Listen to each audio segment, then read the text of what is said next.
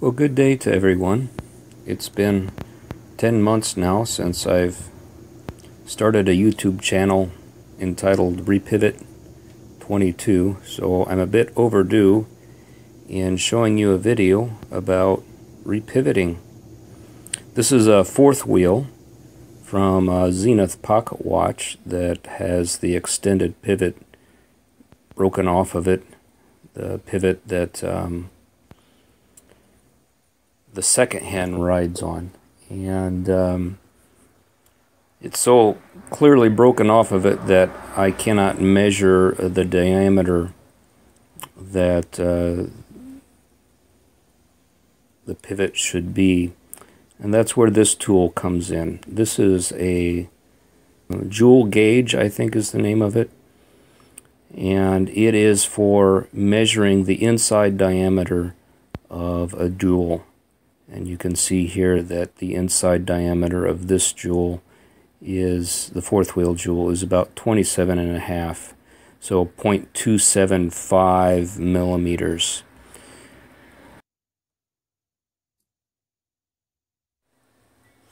Now the first thing that I need to do is stone off the little bit remainder of the broken pivot, and I'll start with oil stone and then finish up with a jasper stone just to leave it with a little bit better finish.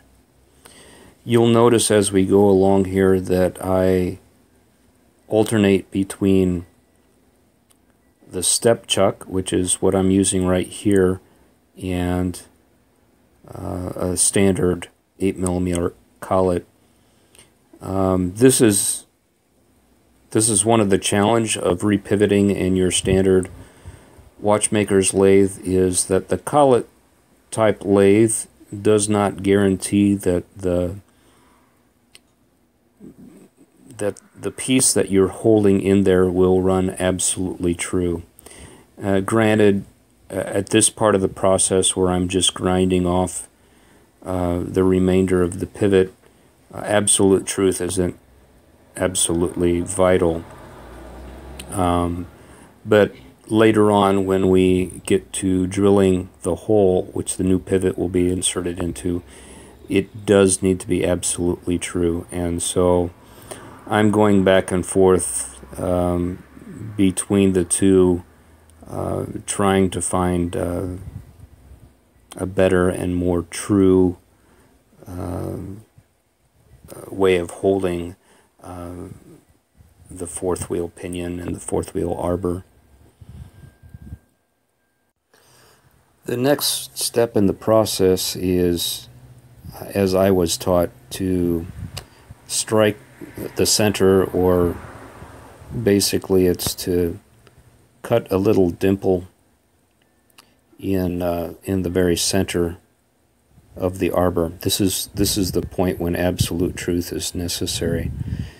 And actually the process isn't that difficult to do, but it is actually considerably more difficult when you're trying to perform it in front of a camera and you're looking at the camera screen instead of the workpiece itself. So show me a bit of mercy if you would.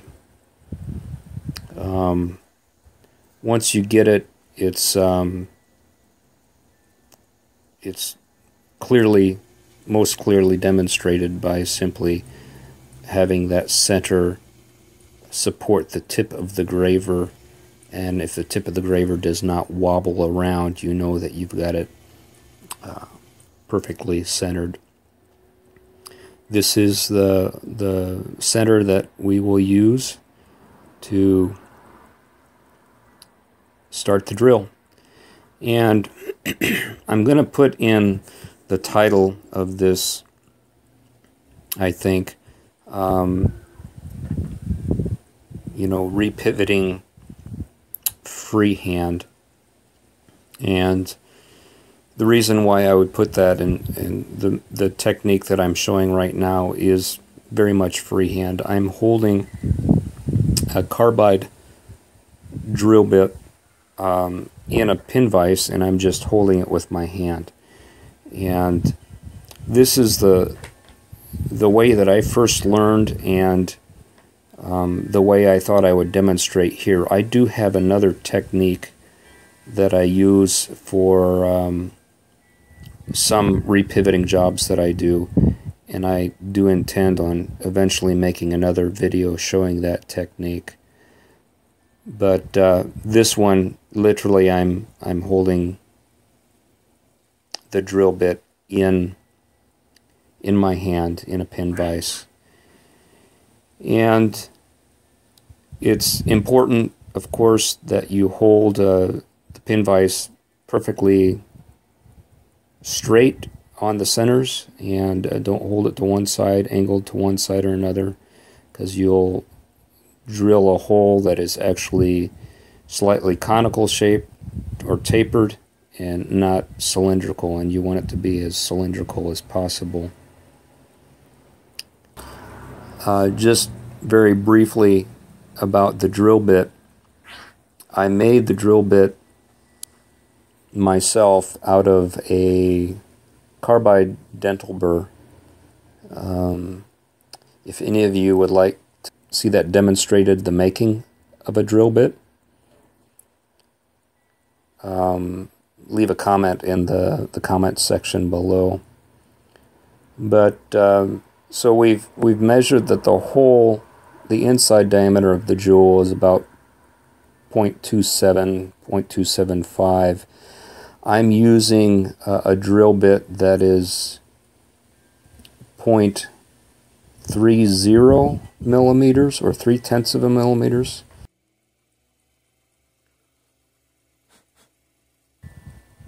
It's important that you keep clearing the chips here, otherwise they will cause the drill bit to bind in the hole, and it will break off in the hole. Ask me how I know that. So constantly cleaning the tip of the drill bit, cleaning the chips, and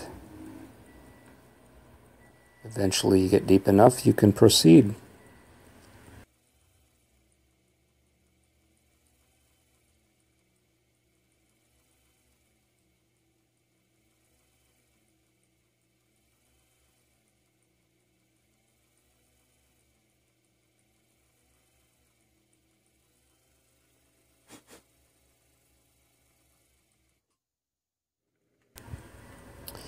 At this point, I'm taking a piece of piano wire that's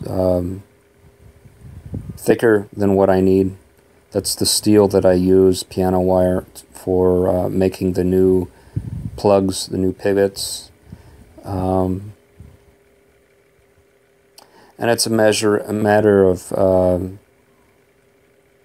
stoning it down to about 1/100th of a millimeter large, or yeah, 1/100th of a millimeter larger than the diameter of the drill that you just used to drill the hole.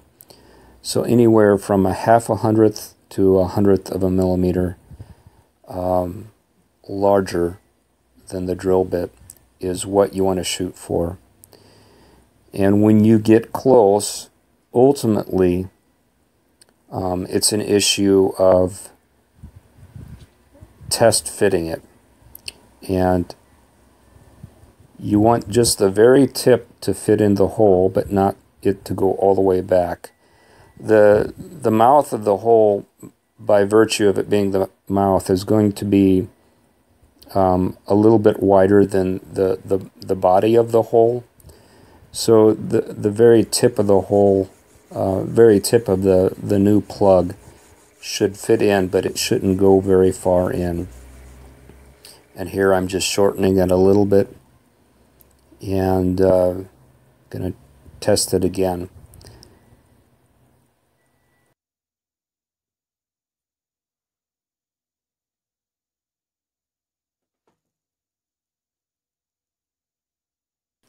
Now when I'm satisfied with the fit, the way I fit it in is it's just friction fit, and I just twist it on slightly, and you could then test it to see if it's snug enough.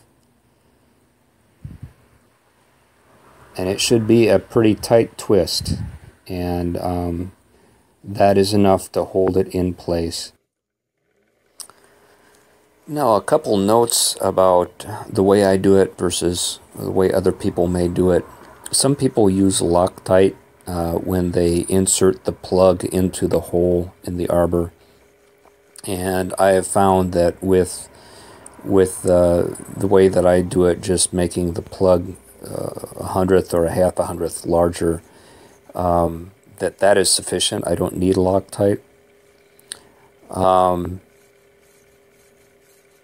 And another thing that I do, especially like this pivot right here, which is a fourth wheel pivot, extended pivot, sometimes I will drill the hole slightly larger than the finished pivot, and then work the pivot down. Some people don't think this is good policy because as you're putting sideways pressure on the pivot, as I am here, the plug is likely to wobble out. And what I've found is if the hole that you've drilled into the arbor is perfectly cylindrical, or nearly so, and the plug that you twist into that hole is perfectly cylindrical, then there's very little chance of it wobbling out. Now, when I first learned repivoting, the plugs, I was taught to make them slightly tapered. Those will wobble out. Those will come out if you try to dress them down. So it's more important, if you do that technique, to make sure that the pivot diameter is finished and the same diameter as the hole that you drilled. But I'm just using a sapphire file here that I've made out of a broken watch crystal. I like to use that because I can see through it, see where I'm grinding. And I'm just taking a little bit off at a time, and much like when I was initially grinding the piano wire, you take a little off, you clean it, you measure it, and you continue on down to the finished diameter that you want. And our finished diameter is going to be, 26, roughly about 0.26. But ultimately, as you get close to it, you discard or you put aside the micrometer and you start test fitting it, and ultimately you fit the pivot to the jewel, regardless of whatever the diameter is.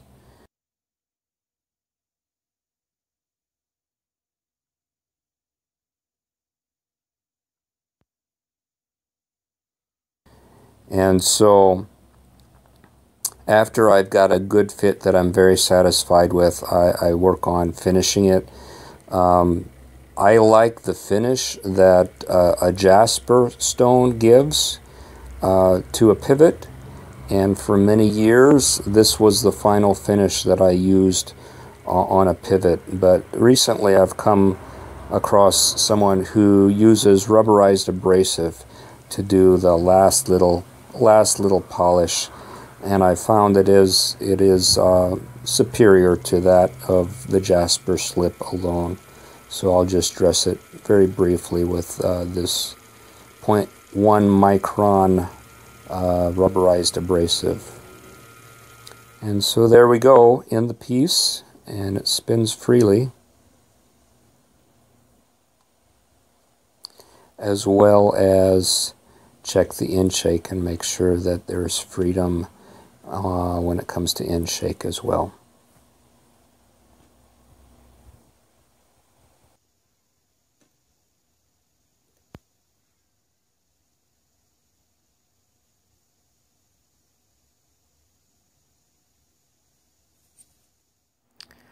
Well, that's it for this video. I want to thank everybody for watching, and feel free to leave a comment or a question in the comments below. I do hope to have at least one more repivoting video come out eventually, so please stay tuned. More is certainly to come. Thanks again for watching.